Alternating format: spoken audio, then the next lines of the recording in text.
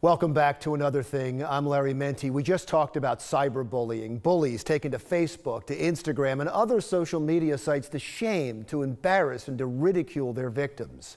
Now there is a company trying to defeat that kind of bullying at its source with a brand new phone app. Kimberly Kravitz, reporting for Another Thing, tells us the app was inspired by a recent case that ended in tragedy. Amanda Todd, a victim of cyberbullying, shared her story on YouTube just a month before she took her own life. She narrated her story on YouTube, showing that she resorted to self-harm, drugs, and alcohol use to try to silence the pain she endured as a result of cyberbullying. One man who remains anonymous is responsible for Amanda Todd's suicide. He led Amanda, a vulnerable teenage girl, to believe he cared for her and convinced her to send him a nude photo. Little did Amanda know that he would eventually blast that nude picture out for the public to see. The acts of this one man destroyed a 15-year-old girl, resulting in the decision to take her life. There are no borders, there are no boundaries, and it doesn't matter that, it's not going to be your next door neighbor. It could be someone halfway across the world that's behind the screen. By definition, cyberbullying occurs over the phone and computer, and nearly 43% of teens have been bullied online. 1 in 4 will tell you that it's happened more than once. This app has been created to stop the problem before it starts. The very devices used to commit cyberbullying may be the ones to stop it. Todd Schobel is the man behind this app, designed to protect the victims, and it's called the Stop It app. So how do I put a tool in their hands so they self-report? And I felt the best way to do that was go to where they live, put it on their cell phone, and give them an app. The Stop It app has been named one of the top 5 apps to help change the world by CNN and one of the 6 awesome apps for classroom management by Scholastic Academics. The kids virtually download the mobile application for free. They put in their IntelliCode and they're ready to go. The school's cyberbully contact is already populated and ready. They can start using the app in seconds. The idea behind the Stop It app is the deterrent factor, that it will put fear in the minds of the bully because it will increase the likelihood of getting caught. And it's anonymous. So you screen capture that evidence, hit the school cyberbully contact button on the phone, and boom, it goes off to as many administrators that are set up for that district, and they all see it at once in real time. So we have kids who actually want to report things that are going on, but they don't have the way to do it. And it's not only an anonymous feature that they can reach out to a school counselor, but it's the texting and the phone call hotline that's been so important.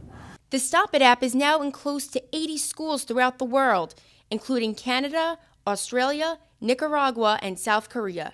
The hope is that this kind of technology can combat the future of cyberbullying.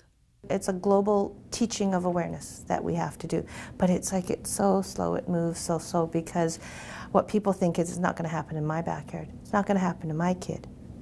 And you know what? I never thought it would happen to mine either, but it did.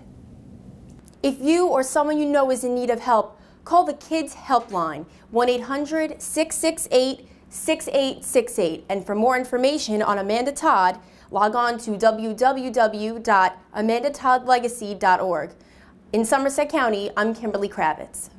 All right, thank you, Kimberly. To continue our conversation now on bullying, we want to bring in Kathleen Hopkins, who is a reporter for the Asbury Park Press and APP.com, who broke just a horrific story about bullying. Can you give us the details? Sure. The story I broke was about a young man named Parker Drake. He's 19 years old. He's autistic. He has diabetes. He has Tourette's syndrome and some other disabilities, learning disabilities. And on February 25th, which was during the winter cold snap, 2 young men that he knew previously from high school called him up and said, "Hey, Parker, we'll give you $20 and 2 packs of cigarettes if you'll go into the ocean and stay in there for a minute." So Parker So this was in February, so it was frigid water. It was 30 degrees. The ocean temperature Below was 30 freezing, degrees. Yeah. So apparently it was the temperature that if you stayed in for any length of time, you would probably die of hypothermia. And so Parker, being easily swayed, he went along with them. And it wasn't just going into the ocean for a minute. The pair took him down the jetty and told him to jump off the jetty, and he did. And he was pretty far out in the ocean, and he was struggling to... Could he swim? He can swim, but he was struggling. He was gasping for air.